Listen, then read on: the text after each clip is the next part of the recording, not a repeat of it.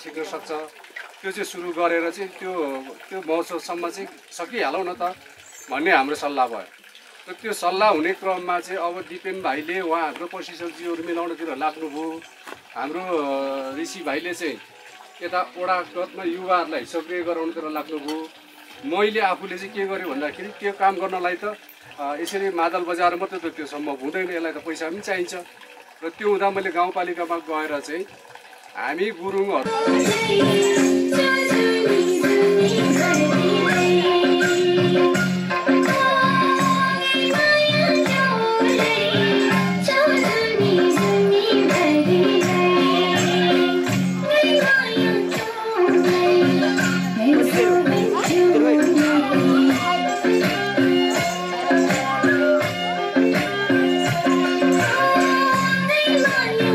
रातोरी बंदी चुलठी बाटेरा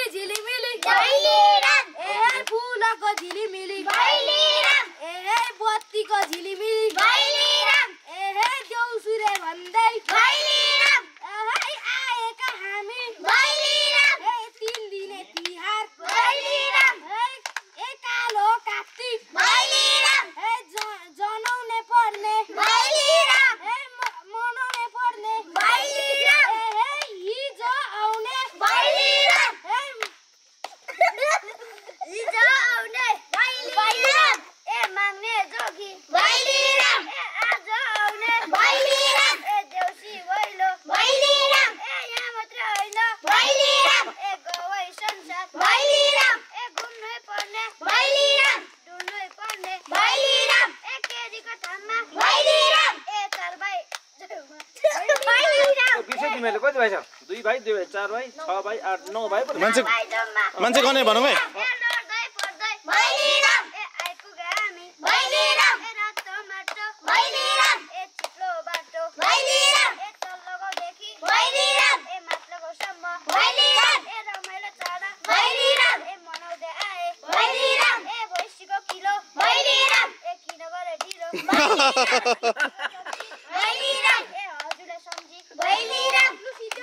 अब आशिष खै त नि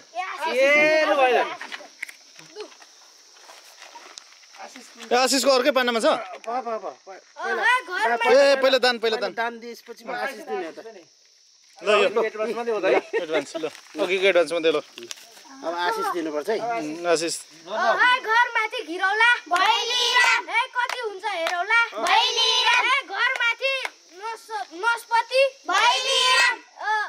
आशिष आशिष लागुस पशुपति भैलीराम ए हे यसै घरमा भैलीराम ए परेवा पन्छी भैलीराम उड्दाखेरि भैलीराम सूर्यले छेलुस भैलीराम छेलुन ल यहाँ अघि अघि चाहिँ तिमीले मलाई चाहिँ आधी मात्रै यसरी भाइ के हो मलाई चाहिँ आधी मात्रै यसरी अघि आएन नि फेरि सूर्य नै छेल्नु भन्ने त्यो आएन नि तिमीले बाटोमा फेरि अर्को थपै क्या हो फाल्टो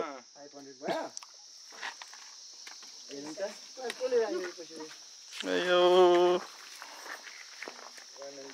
अनि मादल चाहिँ देखाउने मात्र हो ए मादल लाल्नु घुनुक्नु बजाउनु नि यो त बादल त झुक्किउने मात्रै छ त साथीहरू यार मादल बजाएर पो नाच्नु कसले गुन्डु गर्छ अब यी नाचको पनि है अनि फेरि अर्को पैसा थपिदिन्छ है ल मादल बजायो भने चाहिँ ल किन मादल त देखाउने दाँत मात्रै छ नि साथीहरूको यार देखाउने मात्रै रहेछ ल त्यसो बजा न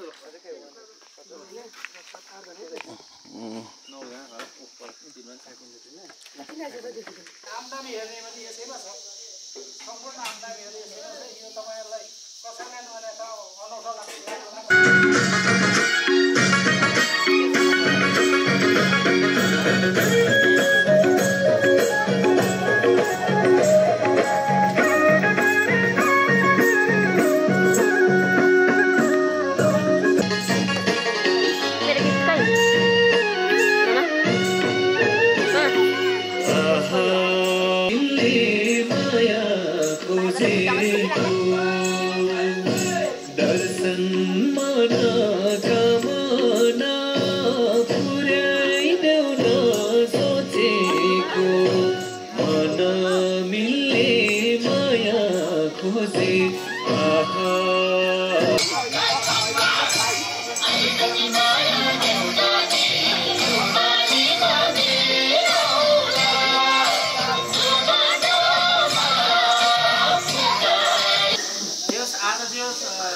समितिको पनि नयाँ पदाधिकारीहरू चयन भएको रहेछ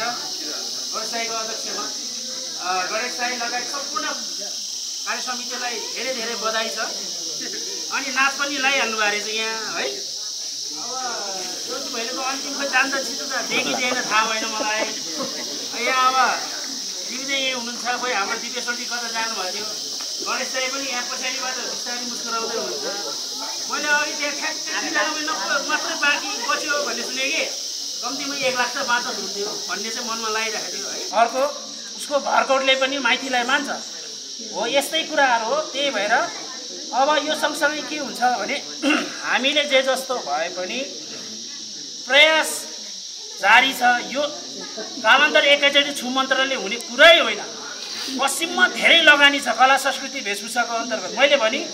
नेपाली चलचित्र पछिको सबभन्दा बढी पश्चिममा बन्ने भनेको गुरुङ चलचित्र हो नेपालभरि नै बन्ने गुरुङ चलचित्र भन्ने बित्तिकै त्यहाँको कला भाषा संस्कृति सबै कुरा समेटिन्छ एउटा गुरुङ चलचित्र बन्दाखेरि तपाईँको 15 देखि 20 लाख खर्च हुन्छ र गर्नेले धेरै पनि गर्छ भनेपछि 1 वर्षमा तपाईँको कम्तीमा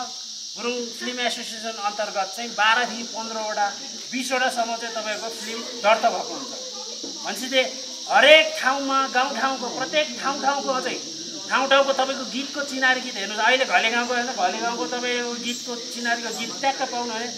घले गाउँको देखिहाल्छ ताङतिङ गाउँको देखिहाल्छ मेरो डाँडथोकको देखिहाल्छ सबै कुराहरू चिनारी गरिरहेको छ त्यही भएर लगानी ठुलो छ